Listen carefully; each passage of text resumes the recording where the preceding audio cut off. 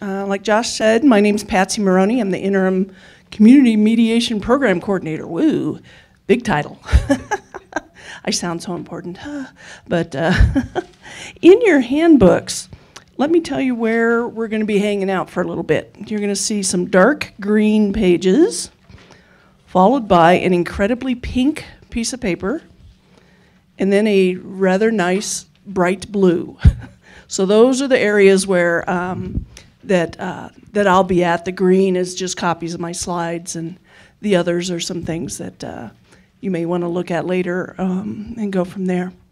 So the first thing I want to talk to you about is actually the very first part of your landlord, or of your book here, is a copy of the Landlord-Tenant Handbook that is out on the Neighborhood Services website right now. How many of you have ever referenced this? Couple? Have you found it helpful? Okay. One thing is that it is a little dated. We've had some turnover in the position over the last couple years, and so it is, the last update on it was in 2010. So the only thing I would caution you on, and I would caution you on this anyway, is this should not be a substitute for legal advice. If there are certain specific things, like some of the questions you guys have been really good questions, but you may need to talk to a lawyer to make sure that you're doing what's okay. You know, we just may not know. Okay, but it's a great resource. If nothing else, it can give you a sense of the types of things. How many of you are fairly new to the landlord business? Okay. And didn't it sound like such a great idea at first? You were like going, oh, this is going to be a great idea. Some people are going, no, I never really thought it was going to be a great idea. But like many things, it's a lot more complicated than any of us ever realize until we get in the middle of it. Then it's like, oh, dang, what did I get myself into? So what I really like about it is it does kind of walk you through all the pieces that you at least need to think about and to try and address. And even in a perfect world where you are sure you have the best lease that ever hit the face of the earth, things will happen. and people will say things like, or your tenants will say things like, well, that's not how I interpreted that. Here's what I thought you meant, blah, blah, blah. And you're like, not what I wanted to have happen. So, you know, you learn. It's all good. So I'm glad it's a good resource. It's very high on the priority list to get updated, just to make sure. I mean, some of the newer programs that Lynn was talking about a few minutes ago aren't even in here because they've just happened really in the last several months. And so we want to make sure we keep it as up to date as we can. And but then we have to get it through the city attorney's office and all that good stuff. So an update will come soon, but you're still good, if nothing else, with what we got for you.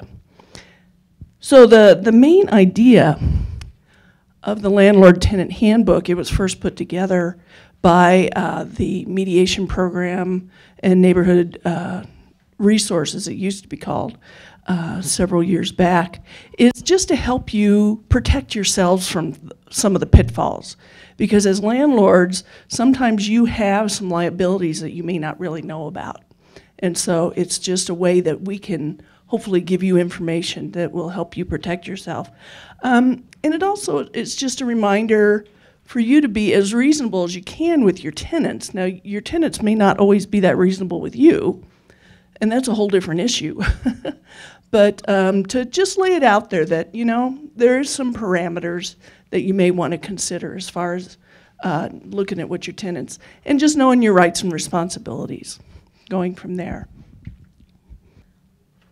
But I think one of the things that is uppermost for everybody is communication. You can't write that into a lease. You can try. You can say, please talk to me. Say, pretty please talk to me. You can say, you will tell me what's going on. And they either will or they won't.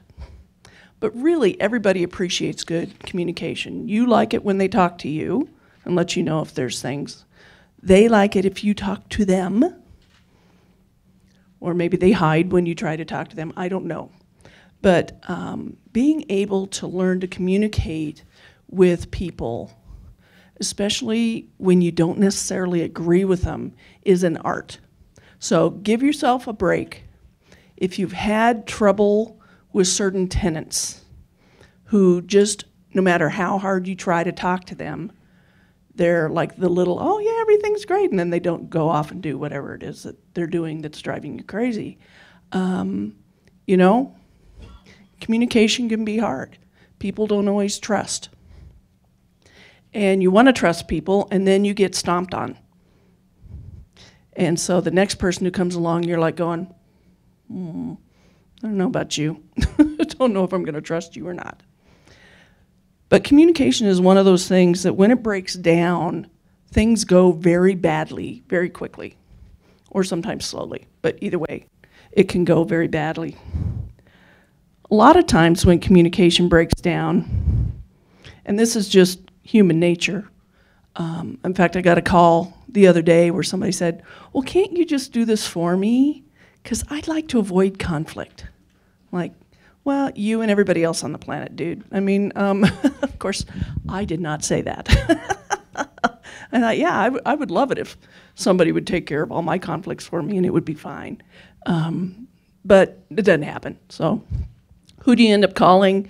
Sometimes you go to City Hall, you try and find the best lawyer on the planet who will smash that person who dare to do whatever it is they did. Or you call the police. And a lot of times, those are appropriate responses. If somebody's doing something illegal, you should call the police. There's nothing wrong with that. And if they try to make you feel bad because you called the police, because they were doing something illegal, guess what? They're in the wrong. At any rate, what I want you to remember is that these aren't your only options. We do have this community mediation program. Now, the way community mediation works, and Lynn started to refer to this earlier, is you would call me, or they would call me and say, I'm really having this problem with my landlord. I'm really having this problem with my tenant. I'm really having this problem with my roommate. I'm really having this problem with these stupid neighbors next door. You know, the people who are smoking and I can't even go and open my windows.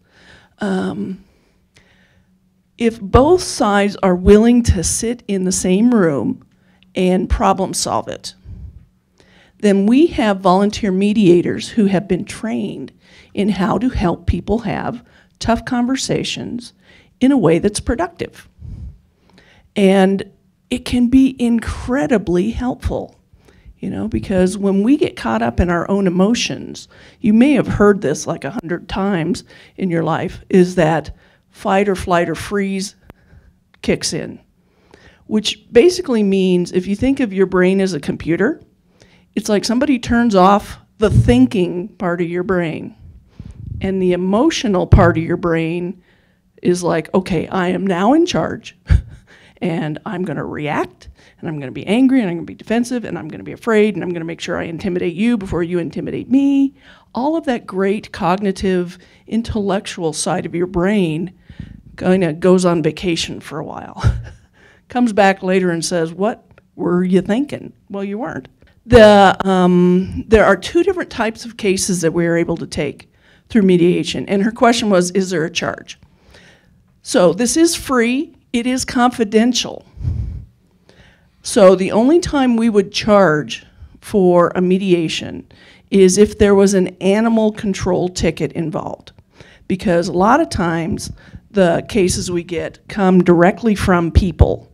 You know, I'm not getting along with so-and-so for whatever reason. And you know, the details are all different. We also get some referrals from municipal court on some of the animal control tickets. Because more often than not, when somebody's calling about somebody's barking dog, it isn't just the dog. It isn't just the cat without the leash. It isn't, just the chicken. There's an underlying feeling of disrespect, of not feeling heard, or something that's going on. So municipal court will sometimes say this one's eligible for mediation. And if that's the case, then the defendant pays a $50 fee, but the other person doesn't. But for all of the community mediation type situations, they would be free. Question is, what kind of training do the mediators have?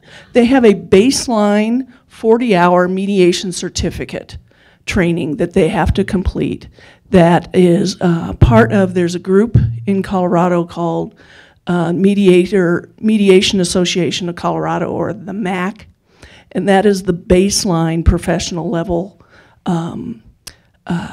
training that you have to have in order to be a mediator. We also do clinics during the year for our mediators on different topics to make sure that they keep their skills up. So that's the baseline, and a lot of our mediators have been doing it for a while or have done it in other business settings, and so they do have some good background on it.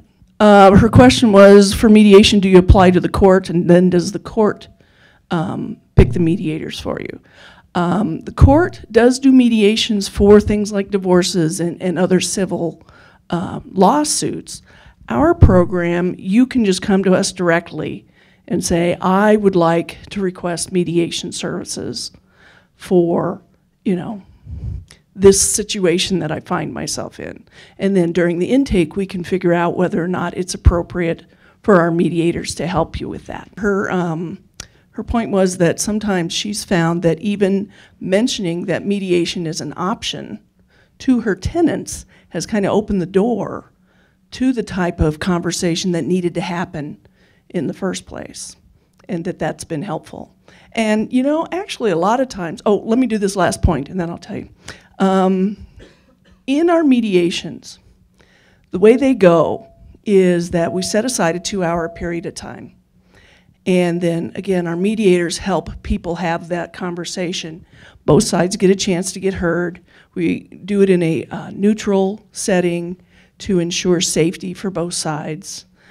So that each side is able, hopefully willing, but able to say what they need to say and then move forward. Okay, let's get future focused now. How can you guys create your own win-win solution? Mediators are not judges. We don't decide. We just help you guys have the conversation so you can decide. And so if you do create an agreement, we will help you write it up, everybody signs it, gets a copy, and off you go your merry way. Though the Colorado courts have found that mediated agreements are, quote, enforceable. Not by me, but by you. So it's not all that different than your lease.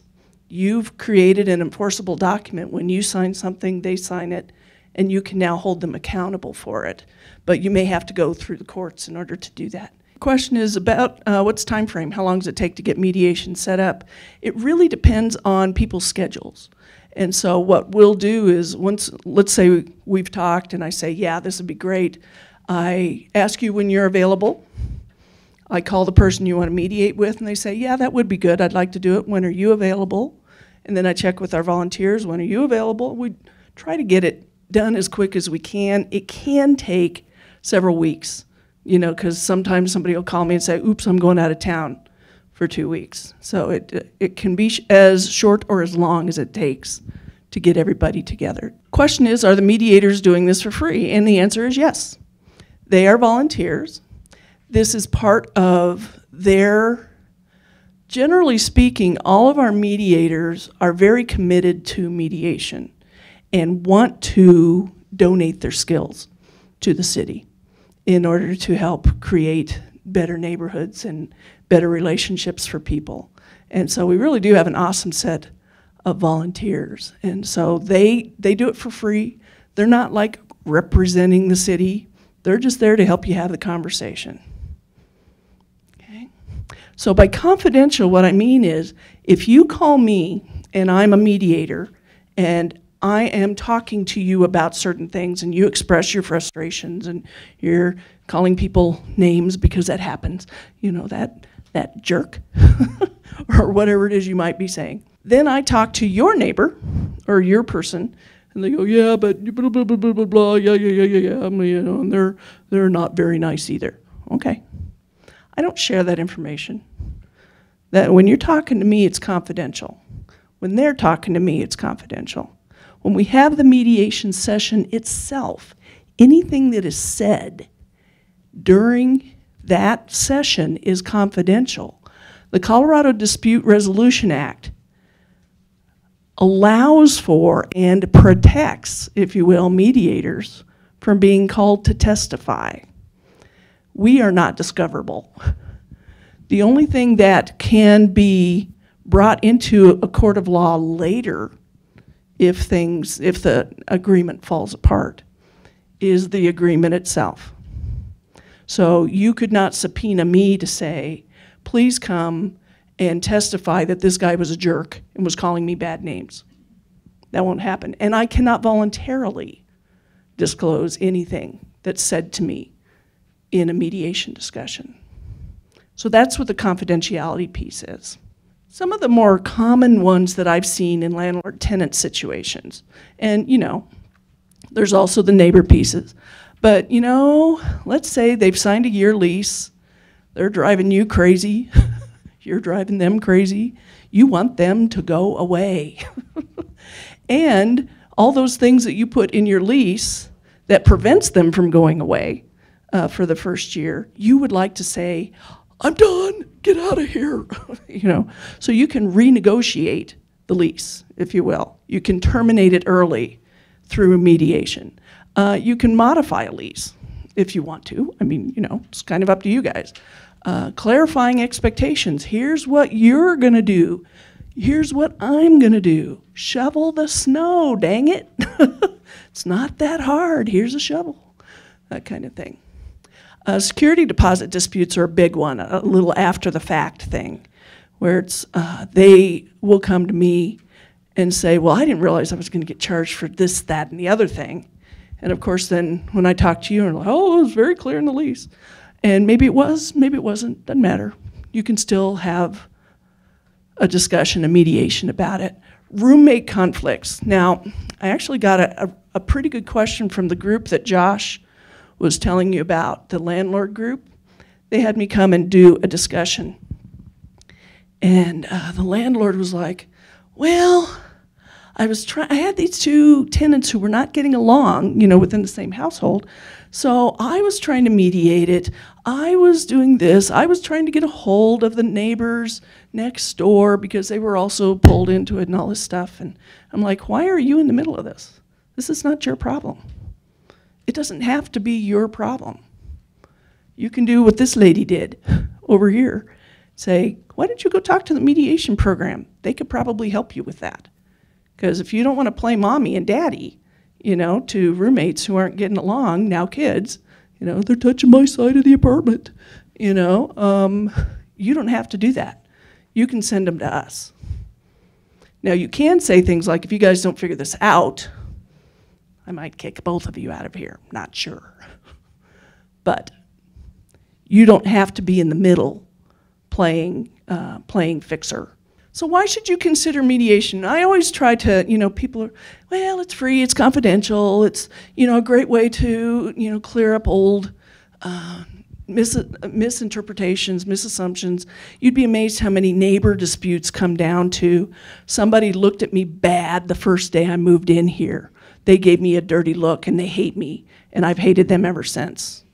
It's like, wow, you don't even know if that dirty look was coming at you or if they, you know, had a pain in the side or something. I mean, it's amazing how small misunderstandings amplified over time can be horrendous and hard to get over.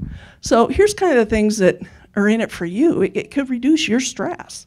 It's like, phew, I don't have to deal with this anymore. I don't have to figure it out. It is free and confidential. We have trained impartial mediators. It's a way to potentially avoid litigation and court costs. You know, if you know you've got a dispute going, to be able to really sit down with somebody and say, look, let's just figure this out. Rather than, although I've had someone call me once and say, I'll spend $10,000 in legal fees to squash this person. I'm like, really? Why? Okay. Why are you calling me then? You know, no, I shouldn't say that, but it's sad. Why waste the resources for yourself, you know? And then you can find that common ground. You can be heard respectfully. Because maybe that's what it is they don't understand your side of things, and they're making assumptions about you. And you don't understand their side of things, and you're making assumptions about them. Wow. How can you communicate about that and maybe be able to let it go? Okay. Again, resolve current conflict. You can read. I'm not going to read all these to you. But mediation can be pretty amazing. I have seen cases that I was surprised that I got both the people in the room, you know? And I'm just sitting there going, you know, hoping it will go well. And they walk out smiling, shaking hands, hugging. I'm like, whoa, you know? That's what, as a mediator, that's what keeps me going. You know, there's plenty of times where people are stuck in their conflict and they can't get out of it. They don't want to get out of it. They won't get out of it. And there's times where about halfway through the session, after they've yelled at each other for a little bit, then they sit there and see each other as human beings who are both trying to do the best they can. And then they're like, okay, you're right. Gosh, that happened to me once too. Dang. You're human, I'm human, let's fix it. So, some other things that we do is if you're gonna maybe write a letter to somebody, maybe your tenant, or you're not sure that you're wording it in a way that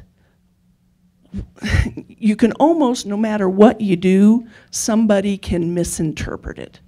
But if you would like me to take a look at it and just give you my impressions, because I obviously don't know your situation, I can tell you whether I would interpret it a certain way or how languaging could be maybe changed to try and steer somebody's reaction in a certain way. We can do that. We do conflict coaching, because sometimes somebody will come to me and say, I really want to mediate with this person. I call that person, they say, please, no way, I will not be in the same building with them. Okie dokie, I'm not going to make them. But I can coach the person who approached me in the first place and say, well, here's some ideas. Why don't you try this? Maybe if you tried that, here are some options. That's something we can do. I can also kind of give you a reality check. Let's say you have this lease that you are so sure is incredibly clear, and there's no way anybody could misinterpret it. I'd be more than happy to look at it and see if I interpret it the same way you do, you know? Because maybe it's not that clear. And, or any kind of language around that. We also can do shuttle mediation.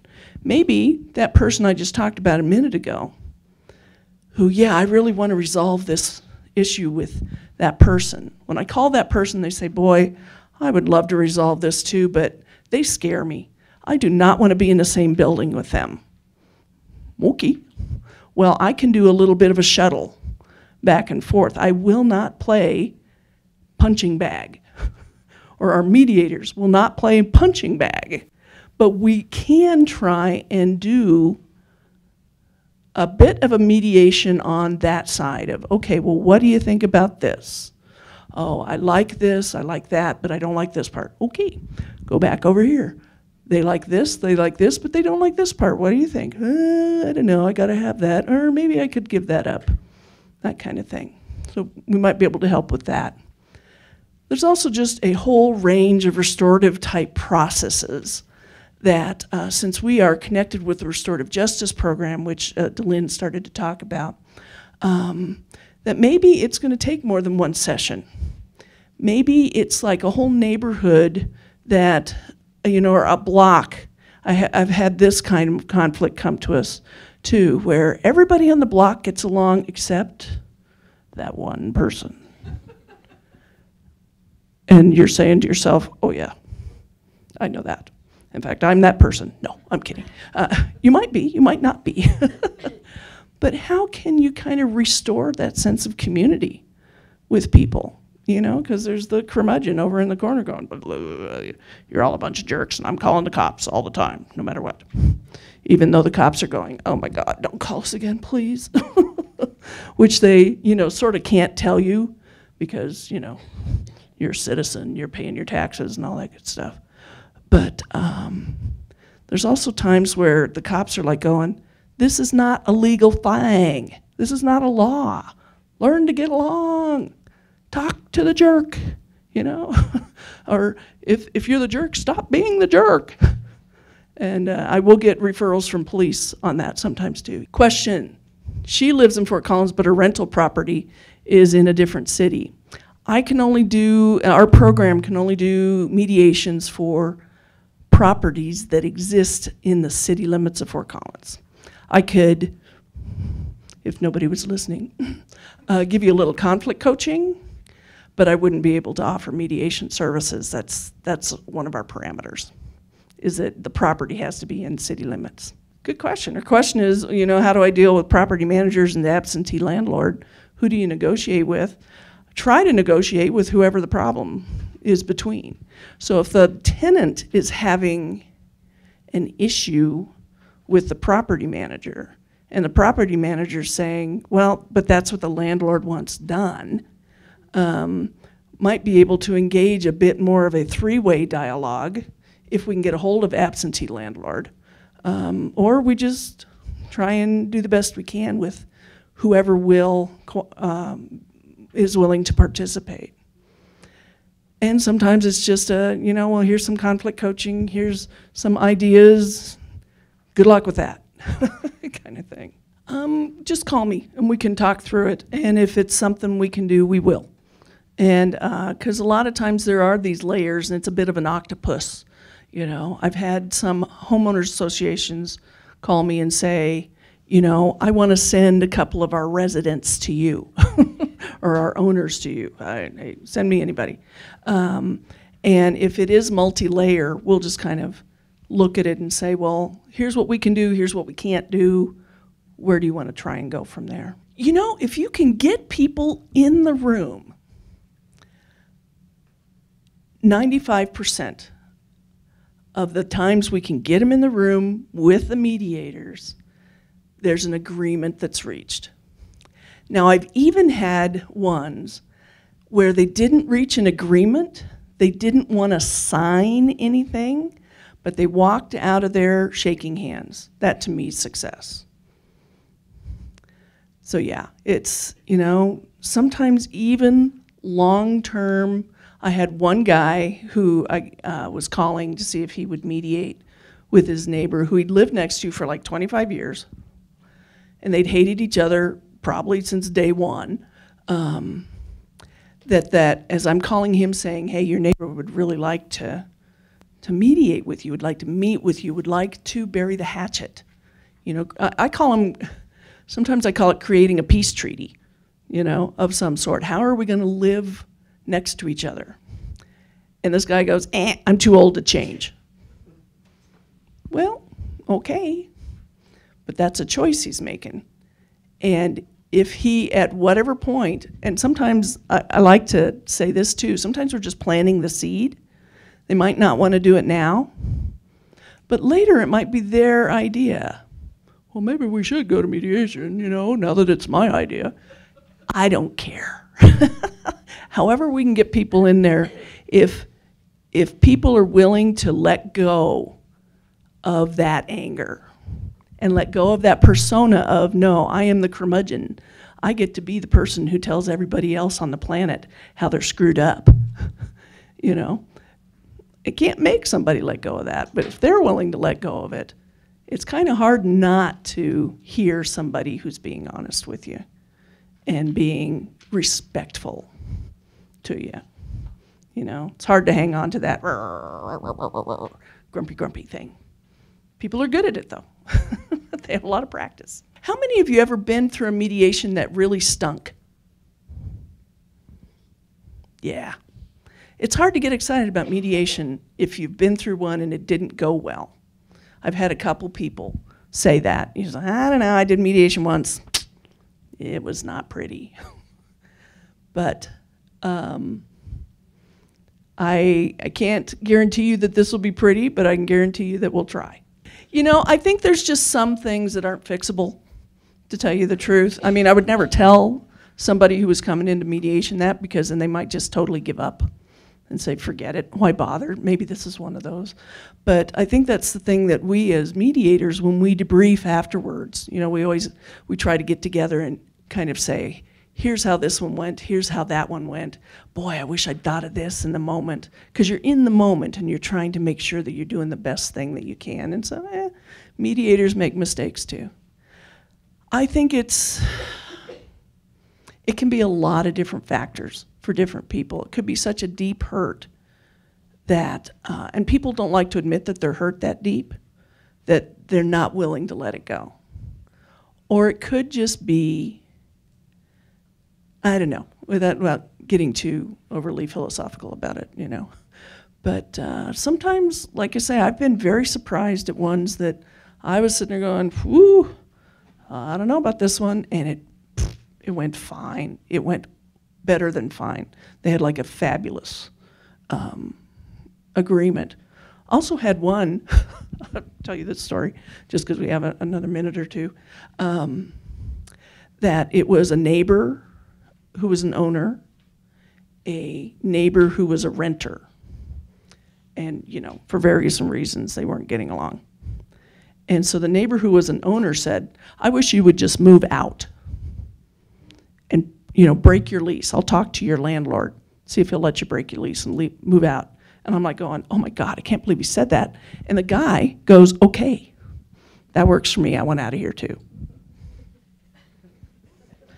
Not the type of agreement that we as mediators want, but they both were happy with it. It's like, okay, again, I'm not making the decision for you. It's that win-win piece. What's going to work for both of them? I always hope for sunshine and flowers and gummy bears, you know, that everybody's really getting along afterwards, but it is what it is. So here's my contact information. If you think of other questions, if you think of situations where I could be helpful, we have little brochures I can send you, you know, that if you want to give to your tenants, if you want to discuss anything a little more in depth, please get a hold of me, and we'll see what we can do for you. Because you know, there's not a lot of, I have to kind of give kudos to the city of Fort Collins on this. There's not a lot of communities out there who provide this type of service. And so it's pretty cool to be part of it and to at least feel like, from my perspective, and I think I speak for our volunteers, we kind of feel like we're planting little seeds of good stuff.